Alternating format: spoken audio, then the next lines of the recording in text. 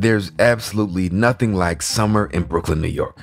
There's this rhythm to it, a cultural syncopation that just doesn't seem to exist anywhere else. From Bed-Stuy to Brownsville, Fort Greene to East New York, Crown Heights to Coney Island, this rhythm, it's familiar. And even though COVID-19 continues to cramp life on the city streets this summer, and Black Brooklyn is, well, less black these days, the unmistakable soundtrack of the Brooklyn that many of us know and love is still hip-hop. Hip-hop as we know it might have been born in the boogie down Bronx, but some of its greatest MCs came out of Brooklyn. Rappers like Biggie Smalls, Jay-Z, MC Lyte and Lil' Kim, Mos Def and Talib Kweli, and of course, one of modern rap's architects, Big Daddy Kane. As an MC just beginning in 1982, everything I knew about rapping, I had learned from Brooklyn. I'm Tremaine Lee, and this is Into America. Today on the show, I sat down with none other than Big Daddy Kane himself, who is returning to Brooklyn for a concert to close out summer. We talked about the evolution of rap music, the soon-to-open Universal Hip Hop Museum in New York City, and the culture that birthed America's most popular art form.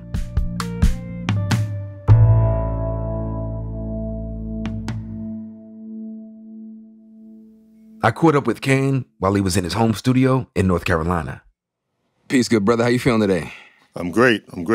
I want to first give a shout out to my big brother, O, who put me onto your music when I was young. Like, if you ain't have a brother with good taste in music, you missed out. So I appreciate my brother for putting me onto your music early in the game, man. That's what's up. Thanks a lot, O. Yeah, man, it's an honor to have you here. So paint a picture for us, though. So when you think about the summers of your youth when you were coming up, before hip-hop was hip-hop, talk to us about the way it smelled, the taste, the sounds. You're Brooklyn growing up. Paint the picture for us. You know, coming up in Brooklyn, like as a little kid, everything was going to the block parties and hearing the DJs played. Like there was cats like Master D, Vaughn K, and they would come out, you know, around in Roosevelt Projects, or sometimes Mike Music would be on Lafayette Avenue or on Van Buren, Lexington, somewhere over there, and they come out and the block party is rocking. You know, somebody moms is cooking hot dogs and selling them to the kids. You know that type of thing. And the Brooklyn anthems back then was "Love Is the Message" by MFSB and "Bra" by Samande. And those were like the breaks that whenever they threw them on, that's when cats would form the mic line and get up and want to rhyme. And, you know, you had like a few gangs in the area that would, you know, come through every once in a blue moon. You had the Tomahawks, the Outlaws, the Jolly Stompers, you know, that was coming through. When did you first become aware of hip-hop as an actual thing, beyond the parties and the break beats and everything coming together? But when did you realize, like, yo, this is something different? When I first became aware of it, I didn't really know what it was. I want to say that it was around, you know, like 75, 76, when you would see cats out in the park jams and everybody's partying. And then, like, you know, at certain parts, they would be cutting up break beats. Brooklyn was real heavy with the disco breaks. It wasn't really the soul and funk breaks, the disco breaks that really rocked the party.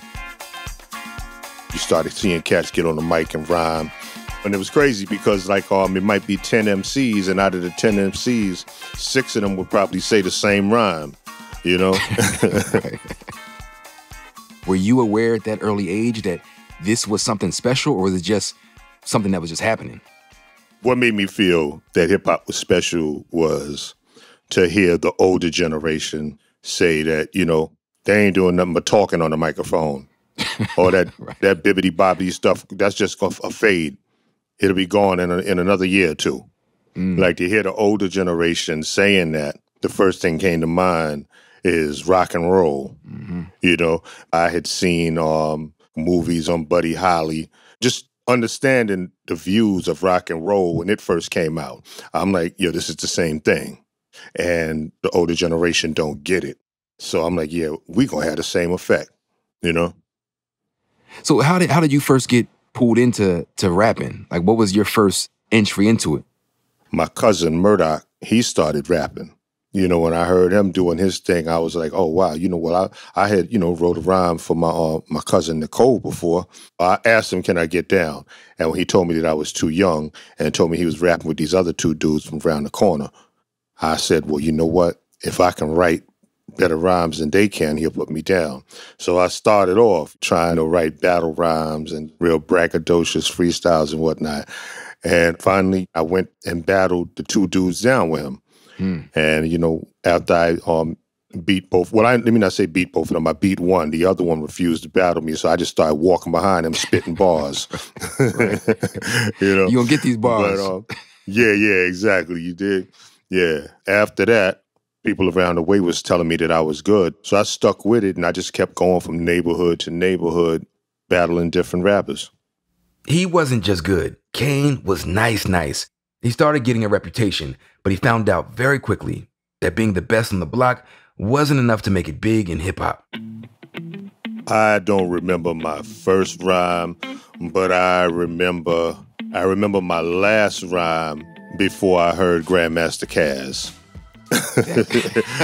After that, everything changed? Yeah, because once I heard Caz, that's when my whole style changed. It was like, yeah, I'll never be successful if I'm not on this dude level. Grandmaster Caz is literally among the first rappers in history. And as you can hear on his song, Get Down Grandmaster, his rhyming was a step above what most people were doing at the time. Please, ain't no one better than the rap veteran. And this here is just another feather in my cap, because my rap is synced to the beat, just like a hi-hat. You can try your damnedest to understand this. Showtime is at 2 to see the grandest.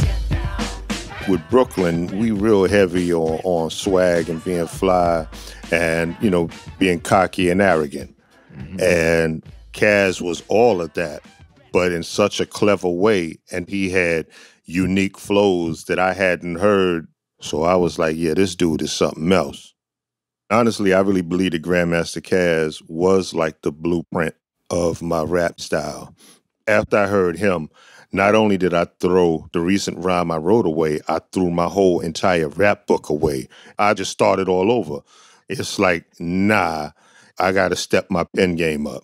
As teenage Kane was stepping up his game, he met someone who would change the course of his life. Biz Markie was another young rapper from Brooklyn, a few years older and more established on the scene. Biz, who sadly died earlier this summer, was the one who helped Kane go from the streets to the big leagues. And once I got down with him, he started taking me to different parties. These promoters called Mike and Dave.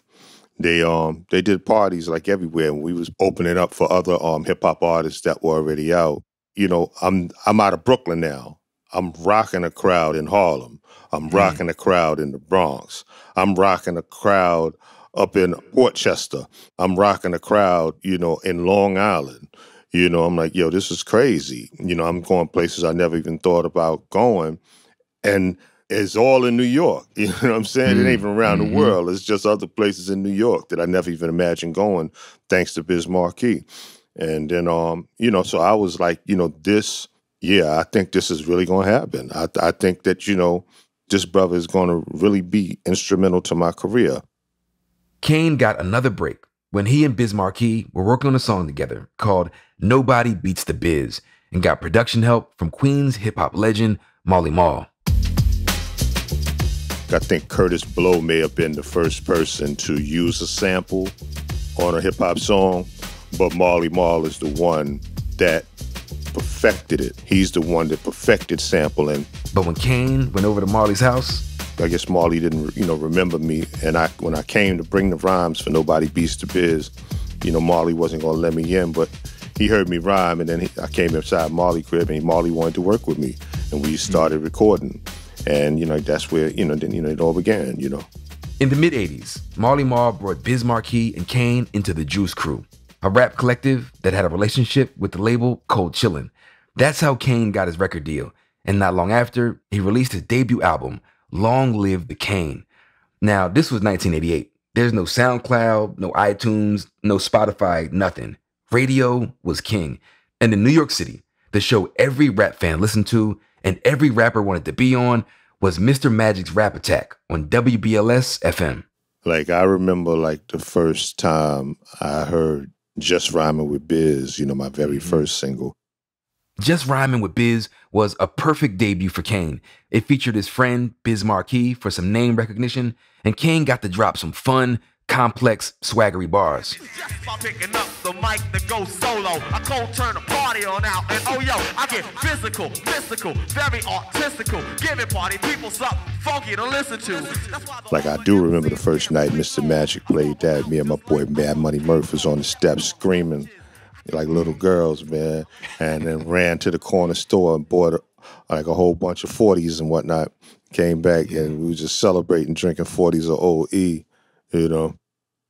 And I remember the first time I heard Raw, because it was like, when I had Just Rhyming with Biz out, everybody thought it was Biz's song, so I wasn't getting booked for no shows, and I really just wanted to have something with just me alone. So having that ability to have just a Kane song, I'm sitting there waiting for Mr. Magic to play it, you dig? So when he played it, I'm like, yes. Kane was pushing his label to let him record a song without a feature. And finally they gave in. Raw became Kane's first hit without the help of a bigger star like Biz. Lyrically, Kane flexed. With energy and urgency, he rode the beat in what would become his early signature style. He didn't know it then, but it was changing the game forever. So when Mr. Magic played Raw on Rap Attack, it felt like the culmination of everything Kane had worked for. I'll make a muscle, grab the mic and hustle. While you stand dazed and amazed, I'll bust a little rhyme with authority, superiority, and captivate the whole crowd's majority. The rhymes I use definitely amuse, better than Dynasty or Hill Street Blues. I'm sure to score and door for more without a floor, cause I get raw. I think that when Raw came out, that's when I realized that I had something that no one else had, Like, dudes was at the shows telling me, like, yo, I know your man such and such. Yo, I run with your people such and such, and women screaming and stuff. So I realized the change then. But then also, like, stage-wise, when me, Scoob, and Scrap would go into the routines, it was like people would, become hysterical, man. So we was doing something that no one in hip-hop was doing at that time, Scoob and Scrap Lover were Kane's dancers, and another reason Kane stood out. Lyrically, Kane was one of the best in the game, but his stage performance, with Scoob and Scrap dancing, with Kane rhyming on stage, the whole thing was next level. When you put out a song, it's like, okay, do you want to only sell this song to your boys in the hood? Do you want to only sell this song to the ladies? It's like understanding your audience, you want to reach the masses. So you try to put in elements that cater to everyone. And that's what I was trying to do. And it wasn't just the dancing. Kane was all about pushing the limits of how an MC could look or what they could do. In 1991, he posed nude for Playgirl magazine. The next year, he posed nude again, this time alongside Madonna, for her infamous book, Sex. Maybe that doesn't sound so wild today, but in the early 90s, for a young black rapper to be putting himself out there like that was pretty much unheard of. I guess it was something that hip-hop wasn't quite ready for at the time. But hey, man, I can't stay here. I'm always trying to elevate and go to the next level. When you look at the game right now, right. That's all you see, really. Stuff that I've been doing since the late 80s, early 90s, I think I was just a little ahead of my time, I'm not going to apologize for moving too fast. I'm going to say that I understand and respect, y'all for not being able to keep up. Right. We got to take a break, but when we come back, Big Daddy Kane gives his take on the evolution of hip-hop and whether today's stars are doing enough in this moment. Don't touch that dial.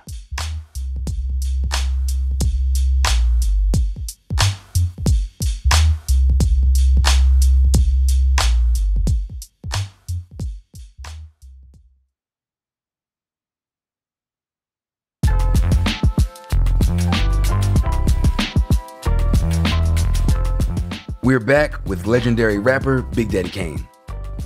The early 90s was definitely Kane's heyday, but he still performs and every now and then puts out new music. Thinking about Kane's music from more than 30 years ago, which, trust me, still sounds so good today.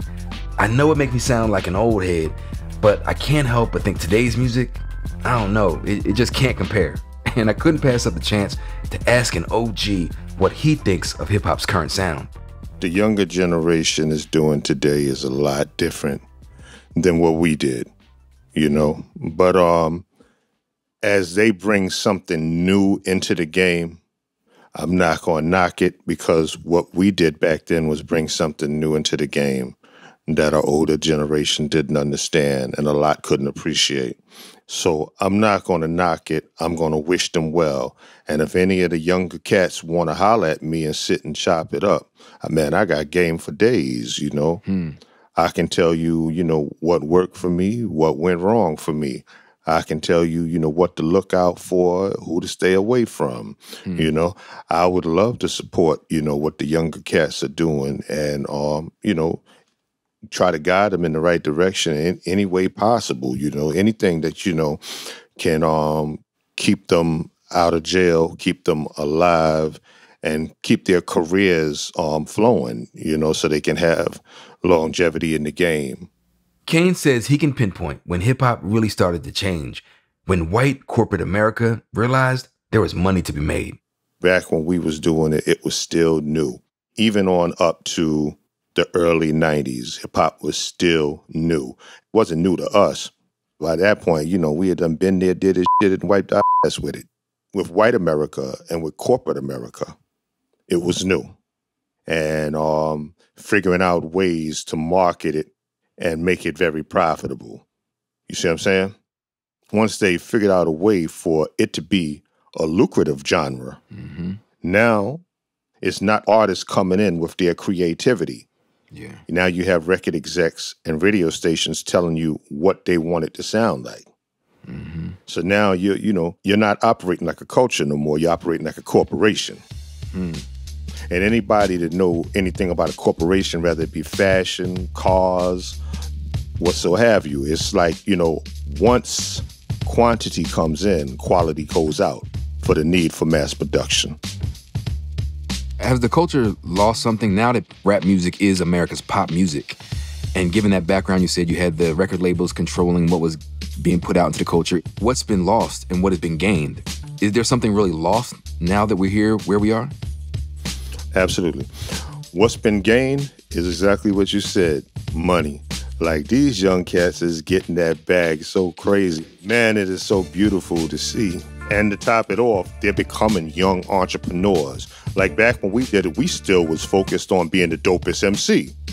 Like, we getting bags, but it's still, our mentality is like, he can't mess with me. But now, we got a young generation that they get that bag, and the first thing they do is start making business decisions. So I love seeing that, man. I love seeing that, and I hope that these young cats keep that energy, keep that mentality, because they making money we never saw back in the 80s or early 90s. But is anything missing? Yes. I think that individuality is missing, where, like, you can turn on the radio and you hear 1990. I know that's Chuck Rock. Bass. I know that's Chuck G. Hallelujah. I know that's Slick Rick. You know, hot damn. I know that's Light. You know what I'm saying? Like, everybody sounded so different. Everybody had their own style. Everybody had their own swag. There was a few biters. But there was so many people that sounded so different. So many artists where it's like, you know, it was just so much, you know, to take in. Where, like, now, put on Spotify or, you know, or Pandora or whatever, it's like, you know, you might have to listen to the whole song to try to figure out, is that little? No, I think that's little. No, it might be because everybody damn near sound the same, you know? And it's like, you know, because you was a part of that trend, you gone because the trend is gone. You know what I'm saying? So it's like, when this is over, I think the Migos will still be standing. Because they're the ones that pretty much started this trend. And also, they're unique with it. There's a few, I think, that have that originality to them. But I mean, you know, man, hey, man, when this wave is gone, there's a lot that's going to be gone. And, you know, I just hope that they understand that, you know, and I hope that some of these artists try to just do something to make people identify with them personally.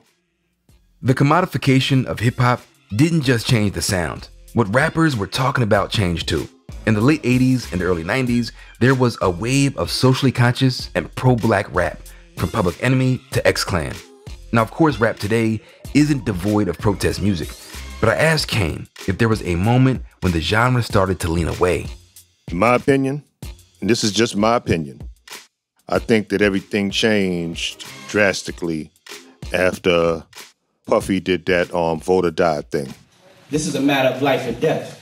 This election is life or death, which is why Citizen Change has come up with our campaign slogan, vote or die. See, when you vote for a president this November, you are putting your life and the lives of your family in the hands of someone else. If I'm scaring you, good, because that's how serious this is. Vote or Die was a get out the vote campaign aimed at young people in the 2004 election, from rapper and mogul Sean Puffy Combs, aka P. Diddy. And it seemed to work. 4.5 million more young people voted in 2004 than in 2000. Kane says the corporations that ran hip-hop labels took notice and tried to tamp down the calls for change in rap music. The music and the artists had become too powerful. After Puffy did Vote or Die and so many young people came out to vote, it became the focus of controlling the narrative of hip-hop music. To keep it negative. Yeah. Like, conscious songs are what played on the radio on the regular. Now conscious songs you got to find. And I don't even just mean in my era, you know, even with like Common, Talib Kweli, you know, I could hear them on the radio. Like stuff like that you don't hear no more. And I think that like right after that Vote or Die, that's when you really started really seeing the change. Like, nah, so this hip hop audience don't get involved in this. We got to pollute them with some negativity and keep it right there. Kane wasn't one of those so-called conscious MCs back in his day, but last year, he released a new track called Enough. He raps about the protests against police brutality and uses parts of a speech from longtime activist Tamika Mallory. Country is supposed to be about the land of the free for all. It has not been free for black people, and we are tired. One question, protect and serve who? To me it seems that they just quick to observe you, and then they have the nerve to come and disturb you, enforce a curfew to physically hurt you. I know you released the song Enough, right, after the uprisings and after George Floyd and everything that's been going on. And I wonder if you think that hip-hop and actual MCs are doing enough in this moment. We got police violence, community violence, COVID-19, the racial wealth gap. Is hip-hop doing enough to respond to this moment? Nah, much respect to Tamika Mallory and her movement, because that young lady and her team, man, they keep both feet on the ground and they've been dedicated, you know, going hard all day, every day. But I mean, how dedicated are you to that movement? I would love to see a network or some of these hip hop joints that, you know, had, you know, a page or a section or something on their site that's dedicated to what she got going on. Everything that's going on with police brutality, all these Karens that's running around snitching. Okay, yo, you see this here? You know what we gonna do, my people? You know what I'm saying? I would love to see some of these other hip-hop publications and so on do the same thing to support what Tamika Mallory is doing. I do want to ask you, in New York City, there was ground broken recently for the Universal Hip Hop Museum. What are your thoughts on that? What's your role in it? Is this a wonderful marker for the impact that hip hop has had on the culture? Even though I've heard some arguments saying that it's gentrification and it speaks to the commodification of hip hop. Where do you fall in this? And obviously it's going to be wonderful to visit, but what are your thoughts on it? I think that it's a beautiful thing. Number one, when you look at people that's upset with the Grammys, it's like every time I look, y'all complaining about the Grammys not supporting black artists, not supporting hip-hop. But we as a people didn't fully support the Soul Train Awards, you know? I mean, it fell off and BET had to bring it back. Yeah. It's like Why are you worried and concerned about someone else's thing not supporting us and not instead creating your own? Soul Train Awards could have, should have been our Grammys. You know what I'm saying? Look at Tyler Perry. He said, F Hollywood, and made his own. He got his own Hollywood. You know what I'm saying? And to me, that's what it's all about. So if you sitting there and you like, they should have had LL Cool J in the Rock and Roll Hall of Fame. Yo, how come Big Daddy Kane ain't in the Rock and Roll Hall of Fame? Okay, listen. Stop worrying about the Rock and Roll Hall of Fame. Let's create the Hip Hop Hall of Fame, support it, build it, and make it worth something of value. To see that they're doing a hip hop museum, I think is beautiful. But to me, the even more beautiful thing about it is not only you gonna go in there and hear about Missy Elliott, Snoop Dogg, Tupac Shakur, you're gonna go in there and hear about MC Sha Rock from the Funky 4 Plus One More. You're gonna go in there and hear about Spoonie G. You're gonna go in there and hear about Kool Herc. You know? You're gonna go in there and hear about Disco King Mario and know the importance of these people, these forefathers that did so much for the culture before it even really became a thing. I support it 100%, and I can't wait to see it open. And I would love to be one of those dudes that's showing people around. Yeah, I do that for them for 2 weeks for free. You dig? Man, listen, I want to be there on that day. That's the day I want to be there, man. You know, I'd be remiss if I didn't talk about this summer concert series in New York. You're about to headline. And I want to ask, how does it feel to be coming back to Brooklyn? You're Brooklyn born and bred. How does it feel to come back here and perform for people who love you, respect you, and love your music? I mean, it's always an honor to perform in Brooklyn, you know, because I mean, I feel like, you know, as an MC just beginning in 1982, everything I knew about rapping, I had learned from Brooklyn, you know, from watching, you know, the hustlers that come on the corner and, you know, give you a $20 bill to run to the store to get them a Lucy cigarette or a Michelob or something and tell you to keep the change. You know, listen to the cats in the barbershop talking in slick rhymes, you know, saying little stuff, you know, while they arguing with each other and stuff like that. You know, seeing cats in their gator shoes and they 3, 4, 5-piece suits and whatnot, you know. So to come back home is always an honor, and I always want to do my best when I'm on stage in Brooklyn. Big Daddy Kane, thank you for everything you've given to the culture, and thank you for your time today, man. We really appreciate it. Thank you, brother. All right, man. Y'all have a great one.